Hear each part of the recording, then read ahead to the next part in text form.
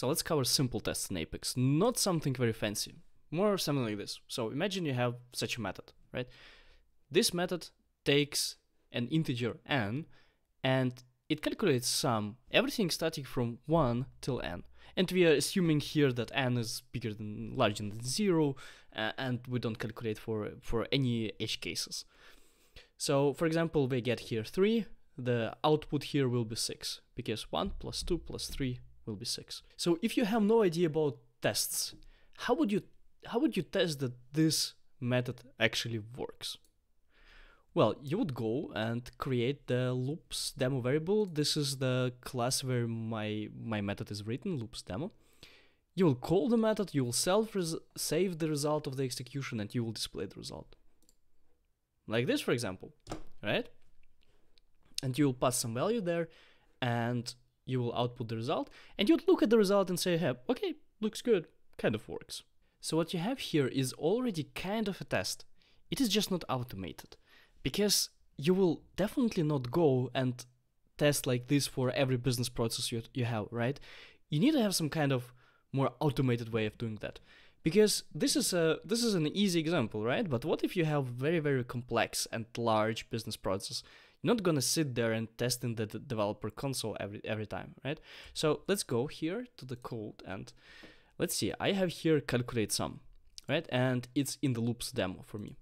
So to call this method, I'm just gonna go loops demo equal to new loops demo, and gonna make it a little bit bigger. And then now here to call a method, we have demo dot calculate sum, and here we pass 3, for example. Now how can we check if that works? We need to save it into the result, into any variable, and now we can output it, and we can say something like result equal, and then we put here the result, right? Result, I have a typo here, so I'm just gonna copy paste so it didn't have any typos. Let's make sure that that works. Execute, debug only. I see result is equal to 6. So now the next step that we can go and is we can, instead of doing that, we can say that if result is equal to 6, then I'm gonna say that everything is fine. So let's say works, or the better wording, we can say test passed, and else we can say test failed, right? So we can say here test failed. Let's execute it and see, test passed. And what if we pass here 4? So this condition will not be true anymore, and we execute it. And what we see the test failed, right? So this is kind of very unsophisticated way of doing tests. And the test method is something that can be in 2 states. It can be either failed or passed, right? Because you're testing something, and in the end you say, okay, the test is working or the test is not working, which means it's failed. So I have some kind of unexpected outcome. And the way to steer this condition is with the assert are equal. But first, let's go here and let's write a test. So to write a test, it's quite easy. You just write any class, and then you have this annotation is test. And this is going to be a test class. And then here you need to write the test method itself. And this is basically this whole thing, right? So let me change here back to the 3 and take this whole thing here and put it here and align a little bit. Oops, not everything was aligned. Okay, for some reason I don't know why it's... Okay, now everything looks aligned. And now instead of going to debug console and running, we'll go to the test, and we're gonna say new run, and we're gonna search here for the test method called loops demo test, calculate sum, run. Here, if we go to the tests, we can see that everything works. Status, right? The test run, failures, and if we click twice, we can see here results, no errors, so everything works good. So the test passed. Now if we change here to 4, and if we run the test again, our test should fail, right? But it doesn't. As we see, we have a second successful run.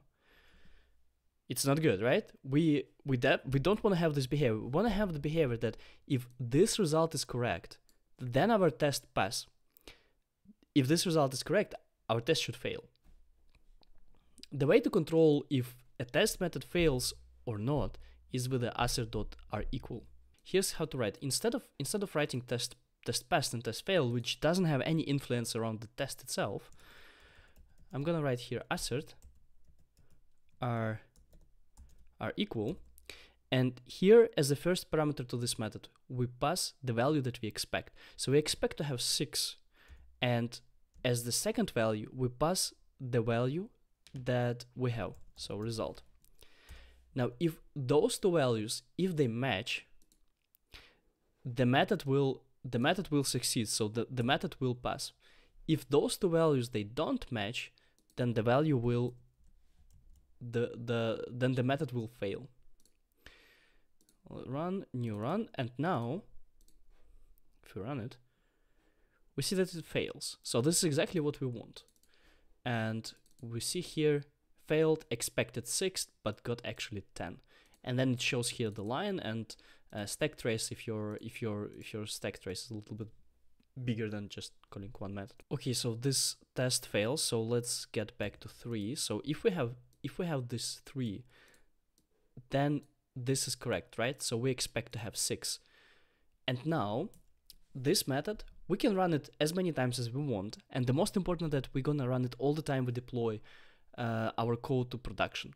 So it means that if something changes in the calculate sum method, we will see this change by tests starting to fail.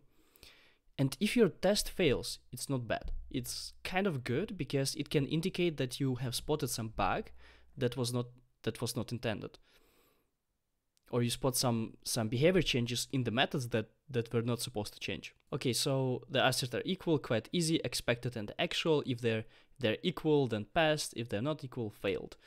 But there's not only are equal, there's actually much more, so you can go and there's really a lot of them. It's best practice to use more sophisticated, so if you're testing here for true, it's better to use is true than are equal, but you still can use are equal and then put, for example, true and then your condition that you have. But it's better to use those. It's best practice. Now, what is the line coverage? The line coverage is what lines have you run from the test. We need to have 75% of line coverage. So where you can see the line coverage is here. You can see here the different line coverage, and if we search for, what was that, loops demo, I guess. So where is that? If we search for loops demo, for some reason we have 0 because they failed. Let's run again our test, because now it should not fail. Now it should get actually a little bit of line coverage. Let's see. Yeah, now we can choose here line coverage, and then we can see that with blue we have the lines that we covered, and where's that again? Here. And I can see that here %, I can see that I covered 9% of the whole class. So the line coverage is simply what lines have you run from the test. And here we run calculate sum, so we only run this one, so you see that all of the remaining one are red, so they were not executed. Now the 75% line coverage is required. Kind of. What is important that the line coverage itself is kind of not really a metric, because what happens if you have line coverage but you don't test for anything? For example, in our test, if I go here and if I remove this part, we're still gonna have the 9% of line coverage, right? If we run this test. But the problem is that no matter with what value we run it, it's always gonna run. And we're always gonna have the line coverage, and our test's always gonna have this awesome green sign. But they never actually gonna test for anything actually useful. But a lot of people see it in some strange way, because 75% is what physically required, right? But you have you have not only physical obligations to Salesforce, you have also kind of like moral obligations, which we call best practices, right? So you don't want to write messy code, which means that that 75% is not really a good metric. You need to have not only 75%, but also functional covering, which means that you have to actually test the logic and test it quite sophisticated. So let's look again at this method, and let's think how many test scenarios can you actually have for this method. So just pause and think for the second how many test scenarios you can have for that. Well, for example, you can have positive and negative, right? So positive, simple addition, input 3, output 6. But another positive is that you don't have any addition. So you input 1 and you expect output 1. Then another positive is you input large number and then you get some output. So those are positive. The negatives, you pass null value. That's gonna break in our system. So you expect an exception. You expect that your system will break, and this is totally normal to expect that your system break. It's kind of strange to have the system that is completely bulletproof. So it's especially in Salesforce having CRM systems. We're not running here some kind of airports. So for us, it's not a big deal if something fails. And another negative is passing a negative number. So we already have how many? We already have 5 test cases for such simple. But that's not all, because we can also test for edge cases. We can test, for example, we can pass the biggest number, and we can see if we can add up all the numbers up to the biggest one. Probably not. Probably it's going to cause some kind of overflow issue. We can also pass the smallest one and see what happens when we add a lot of negative numbers. Or we can just pass a reasonably large positive number, maybe a lot of times, and then see if that somehow hits the given limits or not. So we already have like 8 use cases for a very, very, very simple method, right? So this method, it doesn't even have any business logic. It's not even a business process. It's just a method with the input and output, and very simple one. And we already have 8 use cases. What I want to emphasize with it is that in a lot of time, we actually have a lot of use cases that we can test. And these use cases are basically, or test cases you can call them, they're basically unlimited. So we can sit there and for weeks just test our code and write super sophisticated test classes. The question is, do we have the budget for that? Depending where you work, I worked a lot in consultancy, and in consultancy we have a certain amount of times that we assign to a certain client. So if I'm assigned to the client for 5 hours a week, and I spend all these 5 hours only on writing tests, doesn't bring any value to the business. Doesn't make any sense. So yes, tests are kind of important, but also kind of not that important. You should kind of aim for being kind of good with tests, but also just good enough to have really good code and not to spend a lot of budget in terms of time or money. So what I consider tests to 60% done are tests that have 1 positive and 1 negative and 80% line coverage. So this is kind of like the minimum that you should have. This is not the absolute minimum if you're completely in the rush, but this is something that is like kind of the minimum that you want to test for.